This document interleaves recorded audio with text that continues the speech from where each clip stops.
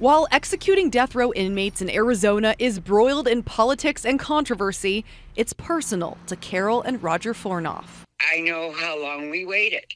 We waited for so long till that happened to the murder of our child, our beautiful Christy.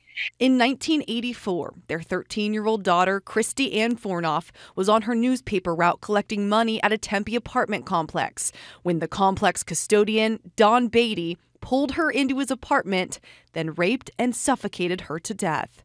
Don Beatty was put to death in 2011, 27 years after the Fornoff's daughter was taken from them. When it finally happened, we were like shocked. Oh my gosh, it's actually going to happen. And yes, it did help us. It helped the family heal. That's why Friday's announcement by Governor Hobbs and Attorney General Chris Mays is difficult for the Fornoffs. Hobbs announcing a commissioner will now review how the death penalty is carried out, including how the state gets and uses drugs and chemicals for lethal injection and gas chamber executions, and the processes in place for conducting them.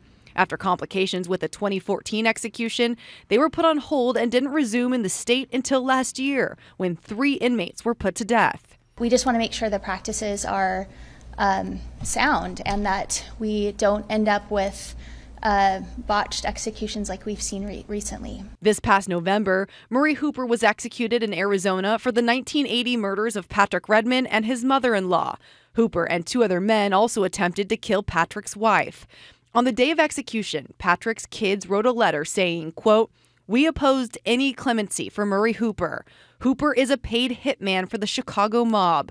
They shot everyone in the head, shooting our dad twice, and then cutting his throat from ear to ear. Murray Hooper did that. It's just a shame that Hooper can't experience a death like that. He will get a nice, easy one."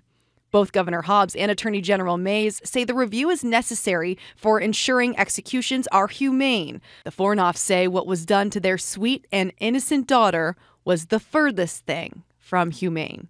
It is not cruel and inhuman to be put to death for something that you purposely did. That is the law of the land.